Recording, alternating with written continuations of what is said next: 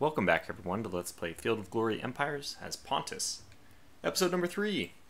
Let's take a look at the world as I want to do at the beginning of every episode, just to see how everyone's developing. The Goths appear to be expanding. I don't know how many they start with, and they might even only start with one province. One or two, so they've definitely taken 2. And I think that these guys have taken a province. The Aquitanes start, I think, with only 1. Everyone's expanding. Everyone's expanding nicely, so we're going to start populating the known world. The Ptolemy Empire looks like it has not done anything. Oh, maybe expanded 1 down here, but I'm not even sure about that. No, I think they were bordering Nubia already. The Seleucids have lost 2, make it 3 territories at least. I don't remember if they exactly started with this configuration that we saw previously, with only these 3 territory and with Antigone. Unfortunately, we don't really want the Antigonids to win that war. I don't think they will, but we want to try to steal land from, well, we want to steal land from everyone around us. So we want everyone to go to war and just kill themselves, killing each other. Okay, so anyways, let's get to, I don't think anybody else, I'm trying to keep track in my head how the Sarmatians are doing. They're still, I think the Scythians may have lost 1 territory. They have these 2. I think they started with those 2. Maybe they didn't. Oh, it's over here. It's so weird how the Sarmatians and Scythians are so intertwined. And now we're friends with the Iberians. Not the Iberians that we think of, but the Iberiae. So let's call them the Iberiae. Maybe we can just call them the Georgians. Should we call them the Georgians? I don't know. Georgia might actually be more where the Colchis are. I don't know. I'm not very familiar with the geopolitical landscape right here. And I mean that geographically. The geographical political landscape in present day, the present day Caucasus and all this area. Anyway, so what's our plan right now? We want to maintain these little things, these little cooperations. It should give us some kind of bonus with trade. I don't know exactly how that works. I believe there's something called trade acumen, which essentially means who gets the goods first, and maybe also dictates the price, but I don't know about the price part. But I think it's at least dictates who will get the goods. So right now, if we look at our trade goods, we're importing wool, which is thankfully imported from... Oh, wait, it's imported from Sigarius, which is Paphlagonia. Interesting. Although we have wool, our wool is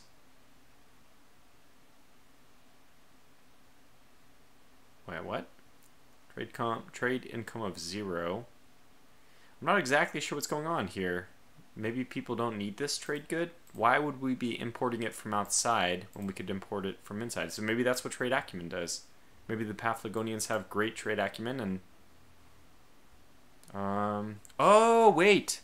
I think we didn't produce any. So maybe this is what it meant by that we're going through a rough period or whatever, and we didn't produce enough stuff. So maybe that's why we had to import it from somewhere else. Anyway, we had to import it from somewhere else. This basically just acts as a money barrier. I'm starting to see these little 1s in parentheses. This is all stuff it's just becoming clear to me right now on camera. So this minus number... Yeah, so that's to get 1. It's -4, that's the cost. Okay, so we imported the hemp. Now we have 2 new buildings. And wouldn't you guess it? Oh, okay, so we're going to build a hemp field here. That's perfect. So that'll solve that problem. It'll give us 3 tier 1 food buildings, so we can get tier 2 food buildings. We'll keep cycling in other options until we get a good option there, because, you know, something like public works, eventually we really just have to do it. It's just too helpful to keep passing up. Okay, so we're building our blacksmith over here, which should only have positive. Should only have a positive effect on us, and that's good. Decadence here is actually, I don't know why it's rising so quickly. Well, we'll try to combat it with culture? I don't know. At least we have Calybia's back as a normal, not famine, not, you know, Under pacification still lasts for another 4 turns. Okay, so previously it was something else that was not under pacification. It was much worse. And now it's a little bit better, but not perfect yet. So we still have a little bit ways to go before we can get back into where we really want to be. But everything's moving. As I always say, it's just moving in a positive direction. So we don't have a stud yet, and I want to get all the different trade goods. However, and I already rested my cursor on it, the big winner here is stone. So going back to those trade details, you can see missing bonus, we would get 5 extra infrastructure from our brickwork if we had stone. Stone's usually just very useful in general. The health penalty is not good. Let's be very clear about that. So I really like the herbalist as a health building because it gives us 1 extra manpower. Manpower is very tight for most of the Greek nations, the Hellenic people. We happen to be doing completely okay with it because we haven't done a whole lot of military expansion. So it's not a big priority for us right now. The health will be, because now we're going to have a negative health modifier from Clay Pit. So stud is something good. Herbalist is something good. Weapons depot is, I would say, mediocre at best. I don't find it a very good one. Market is good for money, but we don't actually have leather or dye or cloth. We do have 5 extra money coming in because of having salt. So I'm really glad we chose salt at some point. Street Parlor is also a really good one. And we actually have... oh, we don't have papyrus, so we don't get the 3 extra money or 5 extra culture. Okay, that's fine. I thought we did have... Papyrus is somewhere nearby, but I guess we didn't qualify. Maybe, again, this trade acumen thing. So, I'm going to go ahead with a very expensive, as in very long amount of time it's going to take us to get the clay pit. But I just think it's going to be a very good complement to the brickworks we already have. It provides stone, which is useful in so many different ways anyway. So we'll go ahead and do that.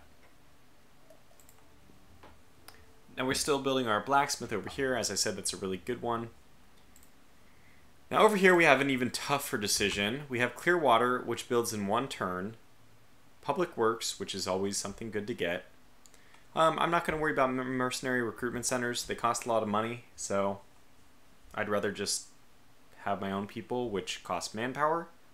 Now, mercenaries are good for the Greek people because they have manpower issues, but it's not something that we have an issue with yet. Potter's Workshop is a really good one. It's going to produce pottery. We have a lot of good options here, essentially. I don't think we need to worry about tavern because money is not an issue at all yet. So if we go back here, this provides pottery. We don't have any bonuses from pottery, I believe. Let's kind of scan around and see what kind of thing. Oh, nope. Ceramics, marble, luxury and stone.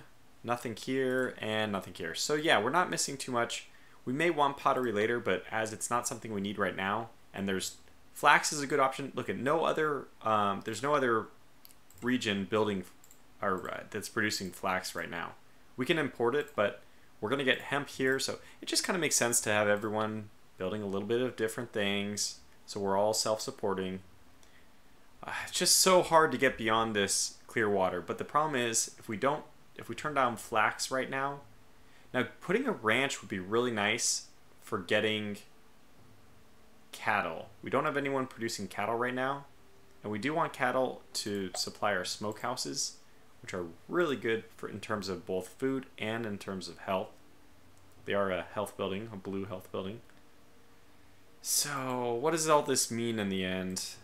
It means I got to make some decisions. Okay, I really like the idea of putting a flax field here, but I think that a 1-turn clear water is just so hard to pass up. It's going to give us a reset on everything else, and there was actually a lot of good options here, which is a little bit unfortunate. But we'll see. Obviously, we would definitely want to increase infrastructure eventually, but I mean, a 1-turn clear water, how do you turn that down? It's really hard. So now our buildings are all selected. 22 turns now that we have something building in Amnius. Essentially not having a building under construction there sped up the construction of these other 2, and now we have something under construction there, so it slowed down these other 2. Makes sense. Okay, so that's pretty much all we want to do for this turn. Because of the pacification stuff going on over here, we'll leave the army in the far east. And you know, if we were to gather a fleet of...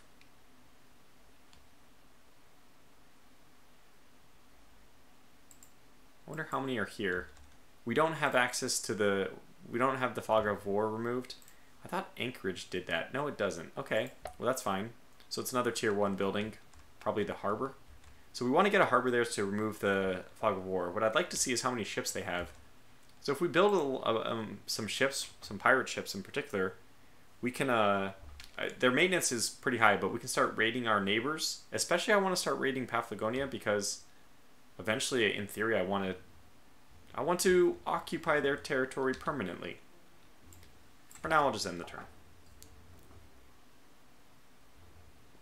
We're getting cooperation requests, which is really nice. We're starting to build up some diplomatic stability. Ooh, the Seleucids have expanded in the bottom. So now, that's 2 territories even. Very impressive. So they're fighting back, and we're still just barely hanging out above the limit. We're still a glorious monarchy, though, so they can't take that away from us. And what's even better is we moved up 4 steps again. Okay, sharing information, very good. I don't really know why we did that. It wasn't like a huge deal, so our relationship is 1 with them. But slowly, I guess cooperation will build up that... I didn't actually explore the decision last turn. Well, that's okay. We can go explore it this turn. It's something which we can't use. Emergency levy, not something we're going to use either. So this gives us 10 military units. Where is it saying? Veterans are recalled, citizens are armed, allies are mustered. Excuse me? Oh, here it is. Yeah, we will receive in our capital a total of 10 units, but we will lose some legacy points. 100 legacy points, 100 victory points. Look, I don't know what the legacy points are used for calculations of anything besides the final victory score. I'm still a little bit reluctant to use it, and I'm not even sure you can use it unless you have... I'm not sure you can go negative. The other one that so do we have to have, yeah, legacy must be at least equal to 75. So it allows you to go partially negative, not as much as we are. This is the other decision which came up last time. It was this justice system. We can actually give amnesty, which will lessen the unrest of different places. The thing is, we don't have any places under unrest. We have this pacification, but it's really minor. It's under control. I'd rather save that decision. The negatives, I mean, there's always, it's always a balancing system, right? So there's some negatives. If we do amnesty, we can gain 2 decadent points. That's decadence points in the actual individual provinces, not 2 aging tokens. But those decadence points could drop us into the aging tier, in which case we might acquire aging tokens. So it's probably worth it not to do that. The only one which I think is kind of okay is this one, justice as far as possible. Each region in unrest has a 20% chance per government building to revert to a quieter state. So this is essentially just a riskless but low reward possibility. If you have a lot of government buildings, it's very helpful, but we really don't. The only place we have government buildings is in our capital, and that is obviously not in any kind of state of unrest. So I guess we just keep pushing on. Oh, wait. We finished Clearwater. Right, of course. So this is exciting. What new options will we have? And our health, the health of the ruler is degraded to average. The faster he dies, the better. I mean, the only reason I don't want him to die, mostly I do, but the only reason I might not want him to die is because whoever comes next might be worse. Oh, wow. A ranch which produces cattle. Well, what do you know? It was one of the things I was hoping for. We get a bonus of 5 infrastructure from lumber. I love lumber camps or timber camp. I don't know what they're called, but the one of them which provides lumber, it's a great infrastructure building. I mean, it doesn't do a lot of infrastructure. It's like 3 infrastructure, but it gives you a little bit of money and it provides you with lumber, which happens to be a very valuable trade good, I've found. Armor is going to give us a lot of equipment, which is really nice, but unfortunately, we aren't really building armies routinely, so we won't get a lot out of that. Candle shop, we really need tin to make this worthwhile. We'd have to import the wax. Looks like a net negative in every way. not a good option. And I don't like gambling rings because, yeah, decadence increase. So they've made our decision pretty pretty clear. There's nothing we can choose here. I mean, I guess you could choose Wheelmaker, but the ranch is going to give us everything we want and more. Not and more. Hopefully more than we want, but what I want right now is cattle and better and more food for this Amnius, and I'm not sure. You know, food's actually looking pretty good here. I might want to move another slave down so that we can speed up infrastructure. So this is +5, and it would be -5 to take her another citizen out. We don't need the money, but the culture might be nice. I'm gonna think about it. We still have no food buildings in the capital. Well, the clay pit is a high priority, so we'll have to make do without for a while. By the way, it's kind of so our decadence per turn is 0.35. And you lose 10% of your total accumulated decadence at the I think at the after this is added, which means that our resting point should be 3.5. So we're gonna eventually rest at 3.5. Now down here it was higher, right? 0.7. I don't know why. I don't know what's impacting this number, unfortunately.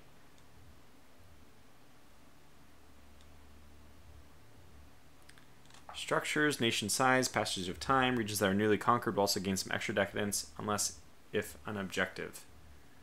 So if your nation is not cultured enough compared to its decadence, then it is dangerous. So okay, so I'm just curious why decadence per turn is nation size 0.7. Does being in a province reduce decadence? Probably. Let's go to the provincial overlay.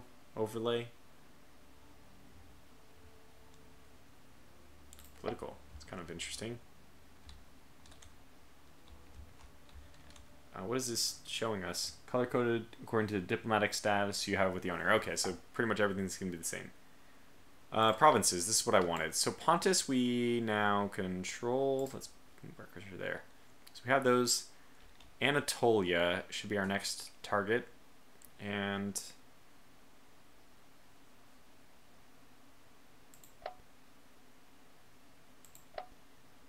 it's all the Antigonids right now. We need to have, I think, at least half of them to form the province. It might be more than half, a majority. So we'll have to go to war with the Antigonids. Now, it's the moment we see the Seleucids start. By the way, Seleucids, what are your thoughts on us? What would you think about cooperation? Based, so a chance of 12%. What we could do is offer a gift to them. By the way, this would also increase their chances of winning because we're giving them money. If we offer them a gift, it will probably bring our relationship up a little bit. And right now, relationship is modifying at 0%. The fact that we are not neighbors is giving us a -10%, but that basically is canceled out by the fact that we're a glorious nation. I guess there's a base acceptance chance of 12%. I'm not sure how to play this. This is kind of a tough one. I'd like to cooperate with the Seleucids. I'd also like for them not to take the provinces which I want to take. I mean the province, I guess, the regions in the province I want. I'm gonna just, I'm just gonna sit on a fence and defer any decision on that for another turn. So that's what we'll do, I guess. This unrest of 8 is just crazy. I'd really like that to go down, but I think it will in 3 more turns. So let's wait it out. Oh, that's right. I was kind of min-maxing the food and culture and infrastructure and all that, but ooh, the Iberiae have been gobbled up partially by Colchis, but I think Alani have gobbled up one of the Colchis places. So we got this huge war going on to the northeast of us, which we're actually not that much interested in because they are not Hellenic people. They're inferior. They're just Caucasians.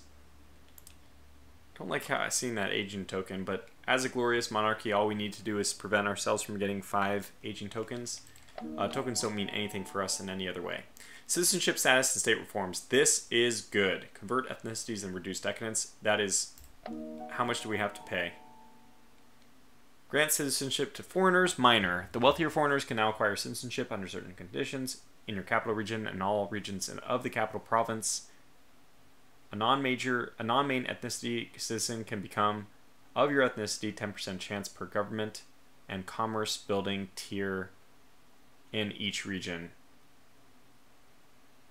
I guess what that means is a tier 2 building adds a 20% chance and a tier 3 would add a 30% chance. So in theory, enough government and commerce buildings, you could have a 100% chance.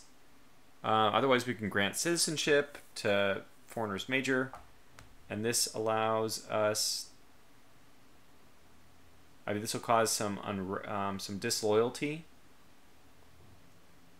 Each non-main ethnicity citizen in your nation can become one of your main ethnicity with a 25% chance. Each region with at least one such conversion gets minus 10 loyalty and minus 20% manpower for 20 turns. That's quite a long time.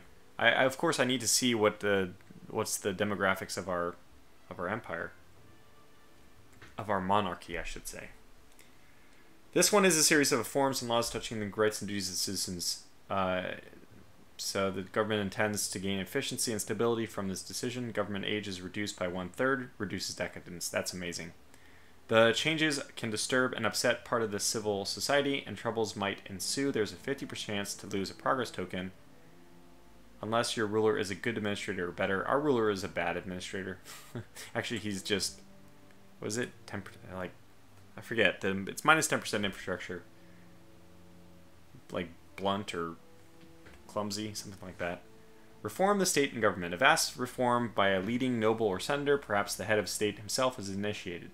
The changes touch on many layers of society, and many citizens see their daily lives altered because of that. Depending on the administrative acumen of the administrator, from abysmal to superior, progress tokens or decadence can be gained or removed. In addition to that, each region will gain either a negative or positive modifier on commerce and culture as many citizens' lives are impacted by the changes. So this one obviously is not good for us. We don't have a good ruler to present it. The best one for us would be reform citizens' rights. However, I think that we will hold off on it for a little bit. Maybe our ruler will die soon. That would be wonderful. And we have 12 turns for this, so no rush. No need to rush it. Supported by the local priests, some people are forming trouble in Calibia. Well, that's not great. So huge, huge loyalty penalty. The commerce penalty of 10% just almost doesn't matter considering we're so negative in commerce. It's from 50 to 60. You know, it's pennies on the dollar. We're already losing so much money there. And new population in Phoenicia. That's great. They're building even more food and stuff. So let's put that new population to work. I could do culture. I might do culture. I want the hemp field. I guess the hemp field increases wait. Yeah, it does double that, which makes sense since there's no infrastructure, so all the infrastructure has to come from our citizens. Okay, well, I'm okay with this. We still grow in 7 turns. We don't add to our culture, but we don't lose any additional culture either. Doing okay here. We're going to grow in 9 more turns. We're growing in 7 turns. If I move you somewhere else, what? Oh, we have no growth. That's not necessarily good. Let's leave 1 person there. We're still barely breaking even here because of these stupid slaves. Whatever. Just too much unrest. And this will be gone in 2 more turns, and that should help, though. Loyalty penalty of 20 is not helping us. So I think that's all we want to do, right? 8 turns, 17, 9. Okay, very good.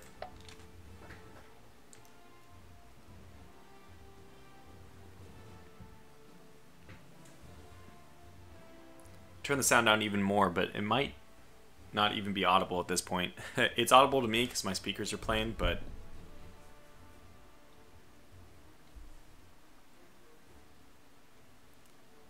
yeah, good. So I think we're fine in this middle area, frankly.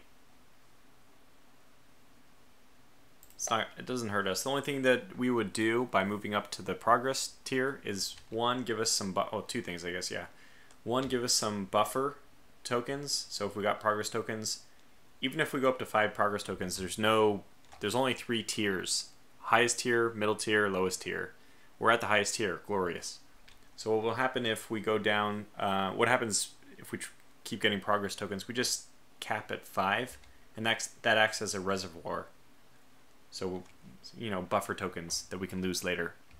That's the other benefit, is that we knock somebody else out from getting progress tokens, but it could be somebody who's over here we just don't care about at all. So I don't really think of that as that important of a, that's not a good reason to make the decision. So I don't think we're going to change anything here. Yeah, the only thing we could consider doing, as I already mentioned, is just...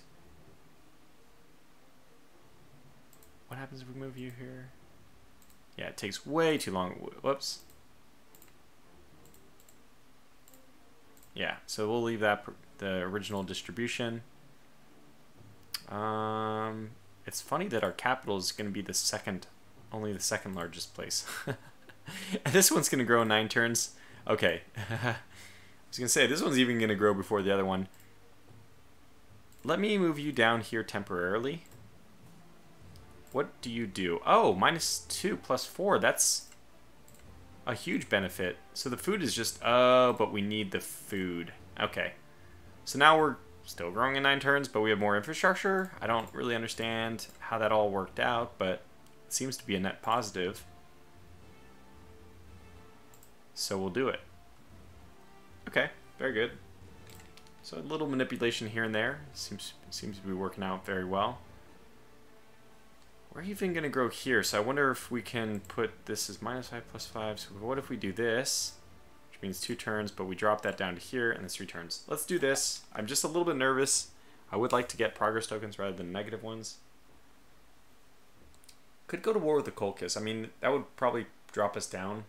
Expanding is bad, especially if you're us playing as the, what is it, the Elinair Sotis, the one that's going to make it so we gain a lot more decadence if we attack non-Hellenic people.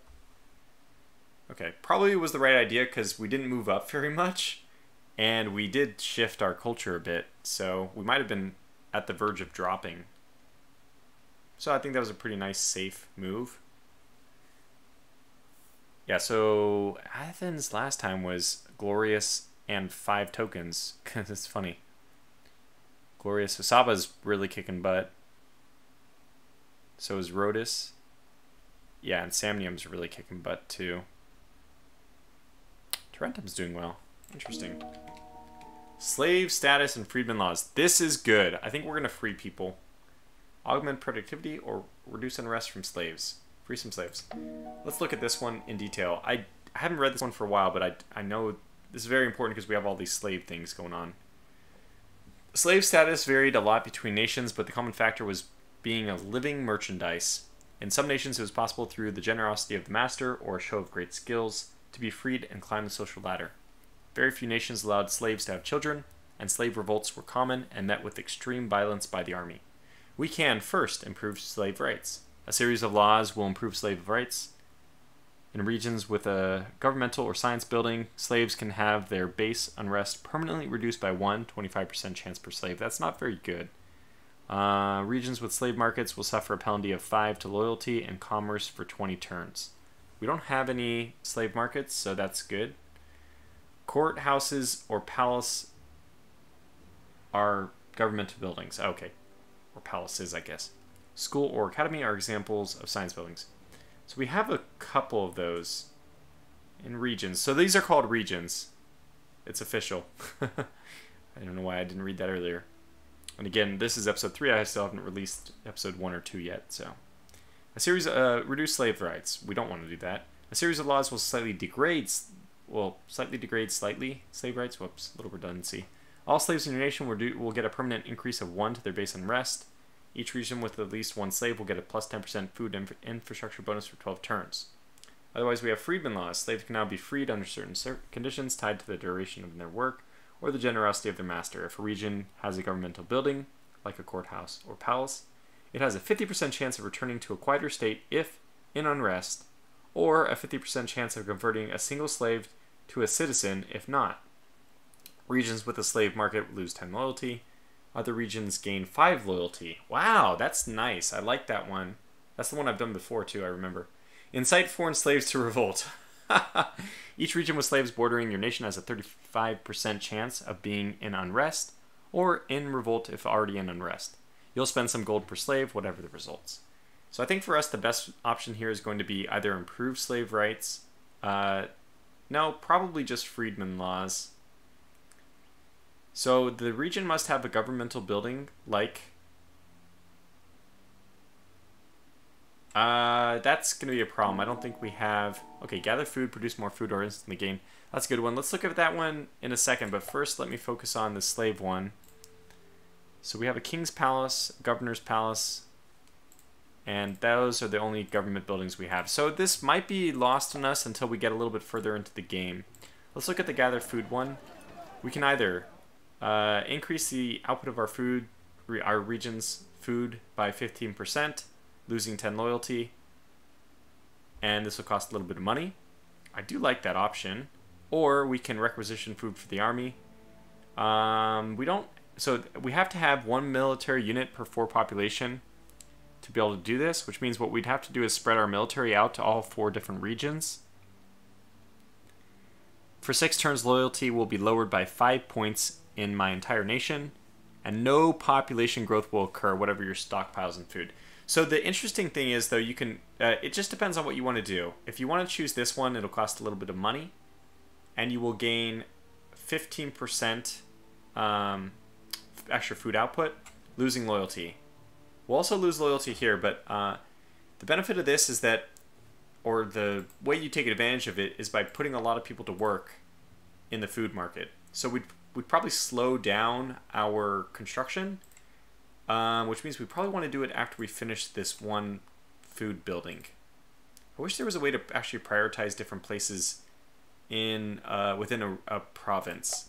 Like, it'd be nice if we could say, hey, prioritize this one and send more people to work on the ranch, less people on the blacksmith and clay pit. I don't know if that's possible. At least, I mean, I don't know how to do it if it is. Also, we have this hemp. Yeah, so we'll wait at least 2 turns before we do anything. And yeah, okay, so we have some good options available to us. I won't make a decision on those yet.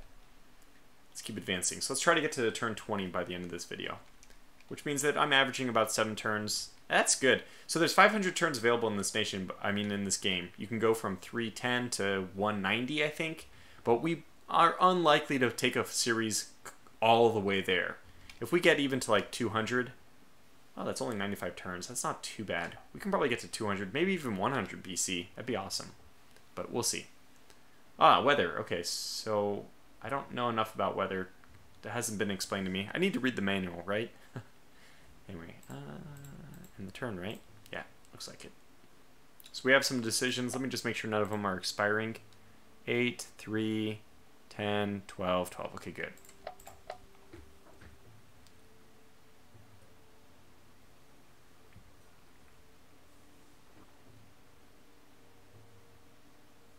Ah, the Antagonids are fighting back. I mean, I just like to see them battling with each other.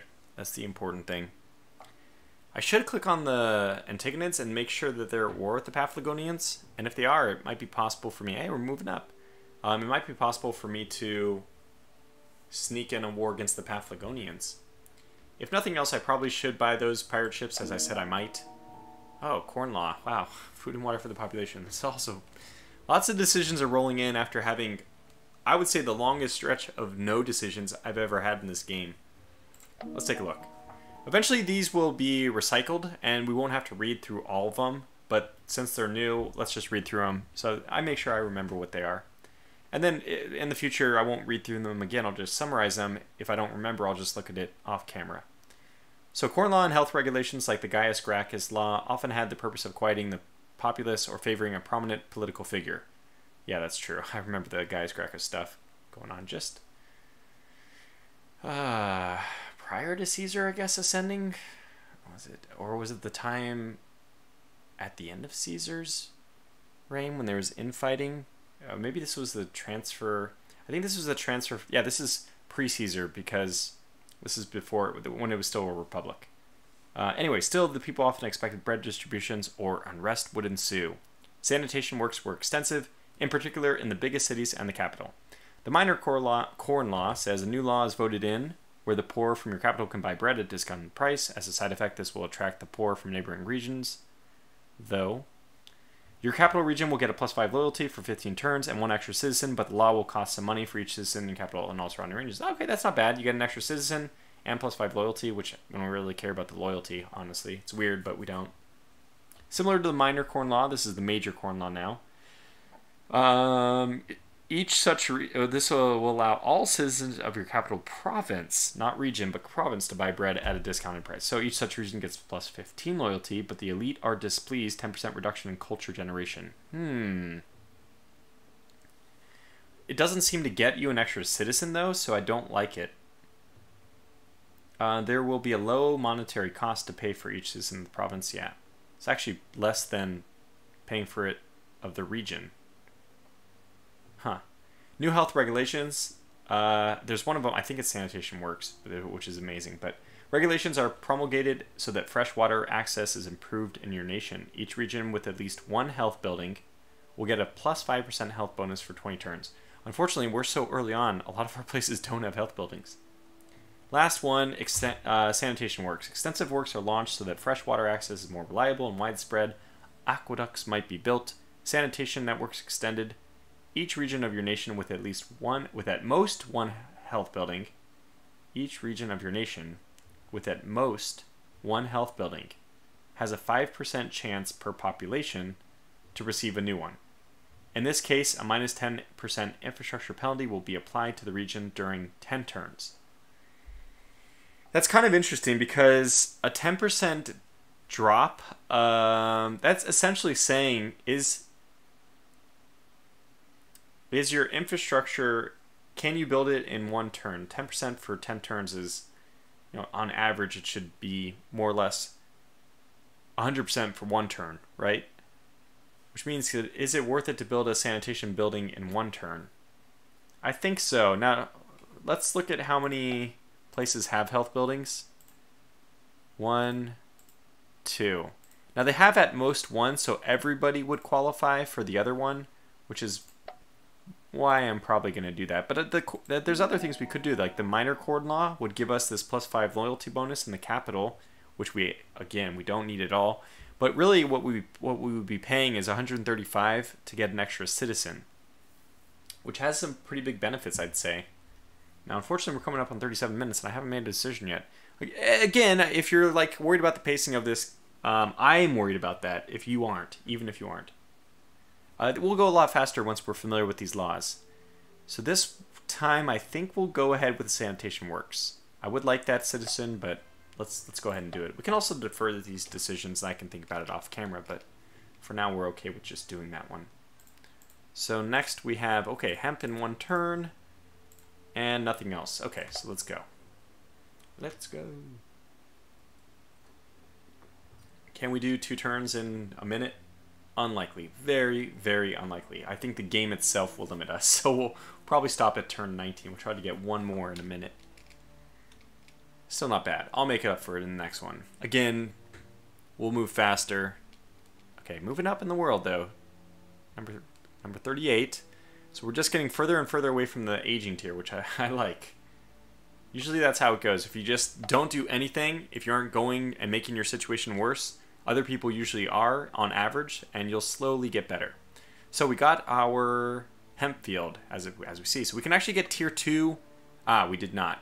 So we can actually get tier 2 food buildings, which means that when I don't get those, I probably won't bother. Oh my gosh, charcoal.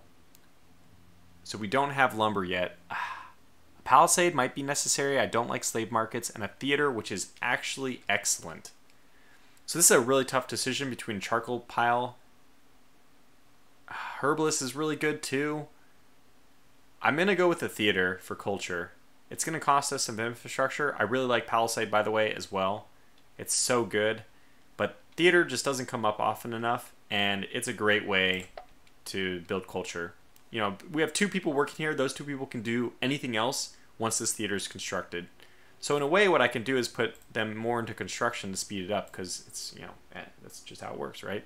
And we're over the 40-minute mark. I'm paying attention. I'm trying to. So we'll just go ahead and try to advance to turn 20 now. Eke out another 2 turns quickly. So that decision's done. There was another thing. Clear water has been completed. Oh, okay, good. So we got something for free. It's already paying off, which means minus 5% infrastructure penalty. It's only 5%. Huh. So probably we'll start dropping our infrastructure in general. We'll drop it here, but we'll keep it high other places because they are not having the same effect. And religious troubles is gone in 1 turn, so that's going to be great. So fantastic. So we're getting a little bit of, we're getting free health buildings. That's obviously, it's great. Okay, moving on. We'll see what that little drop in culture does for our CDR, culture decadence ratio, which is how, by the way, the big list is determined by your CDR. Which the abbreviation immediately reminds me of CCR, Credence Clearwater Revival. So we dropped 3 positions. That's not too bad. We're still far enough away-ish that I'm okay with our position. Like I said, even if we don't do anything from here, we should stabilize and maybe even start moving up again. Since again, people just, it's all about fighting against the increasing decadence. In general, it's a constant increase in decadence. Nothing really to do here, so I actually think we can swing another, oh, what? They pillaged. This is really unfortunate. Okay, Colchis, you've now made yourself an enemy of me. I don't think... Can we raid? Oh, we can? Okay, well, let's raid. So, Colchis essentially raided us, which means now we're going to have this stupid raided modifier. Just when things were starting to get better. Poor Calibia is just nothing ever works out for her. This poor region. Anyway, I didn't know that we could raid, and now that Colchis has raided us, we're going full bore against her. In fact, we have a huge amount of money, and probably there's already been comments to this effect, but I think it's finally time for us to start building a navy. So I think it's time for us to build some pirate ships, and then we can start raiding the Colchis people. We can raid the Paphlagonians. How many is enough?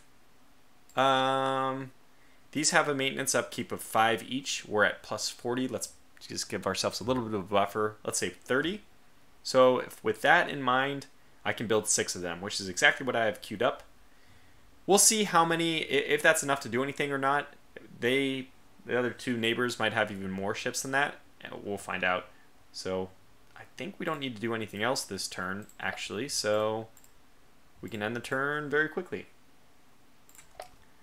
And then I'll call the video to a close on turn 20, just as I was hoping. Ah, yep. They have 8 ships, and we'll actually see how many ships they have when we move our ships over there. So this is so weird because although Paphlagonia, I'm trying to point my mouse like way over there, it shows their, yeah, so we actually dropped 2 more. That's a little disconcerting, but I'm going to try to avoid putting more people in culture until we're going to have higher culture very soon, right? So this is weird.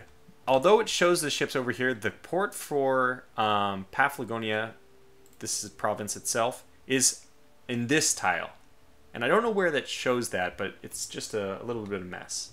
Anyway, we'll come back and look at all the different modifiers for the next turn in the next video. For now, thanks for watching, and until the next one, take care.